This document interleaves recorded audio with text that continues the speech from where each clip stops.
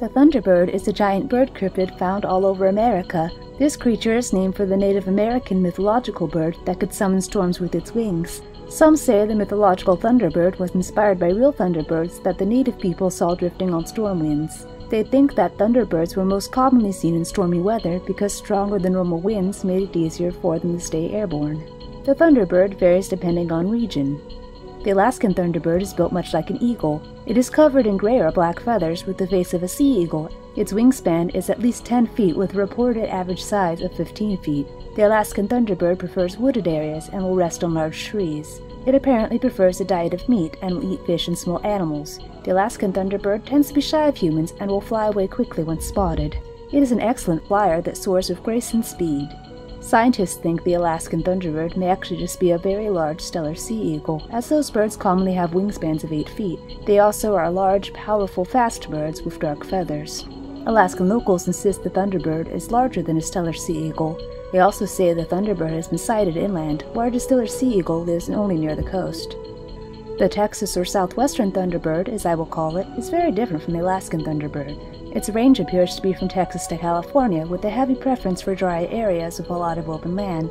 It typically does not go further north than Colorado. The southwestern Thunderbird has strangely jointed wings that resemble those of a bat. Like the Alaskan Thunderbird, it seems to have an average wingspan of around 10 to 15 feet. The wings are mostly, if not entirely, featherless and are covered in dark leathery skin. The rest of the body is covered in coarse black or brown feathers. Its head is triangular in shape, with a short, broad, yellow bill that comes to a sharp point. This beak hints that the southwestern Thunderbird likely eats seeds supplemented with fruits and vegetables. The southwestern Thunderbird tends to ignore humans in general, preferring just to glide by peacefully. This Thunderbird specializes in gliding and does not fly very quickly in general. It often cups its wings in flight to catch the wind more easily. Scientists think the southwestern Thunderbird is actually a condor of poor feathering, or perhaps a vulture instead. Both birds are very large gliding birds, with unusually jointed wings. Locals say that condors and vultures have curved beaks, not flat beaks. They also note that the Thunderbird did not fly the way a condor or vulture would fly, and that the wings are too bare to be either kind of bird.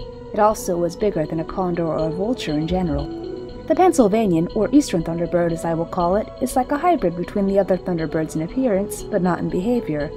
Its range extends from Pennsylvania to West Virginia, following along the mountains. The eastern Thunderbird is most commonly seen in central and western Pennsylvania, but as seen as far west as Illinois.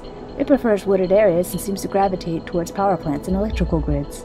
This Thunderbird has an eagle-like face with a dark brown beak. It is covered in sleek feathers ranging from dark gray to black or deep brown. The feathers thin out along the wings, showing the same dark skin as on the southwestern Thunderbird. The wings have bat-like joints and are used mostly for gliding, but the Pennsylvania Thunderbird seems to be more agile and swift than its southwestern cousin. Its wingspan averages around 15 feet.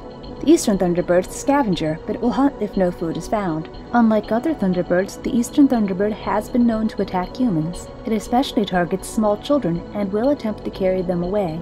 The eastern Thunderbird is also very vocal. It has a strange, shrill, ah, rah, rah cry. Scientists think that the eastern Thunderbird is actually an eagle. Eagles are known to be large, aggressive birds and have attacked humans before. They also scavenge when food presents itself. Locals insist that the Thunderbird is much too large to be an eagle. It also has the wrong kind of wings and makes a completely different cry than the sound an eagle makes.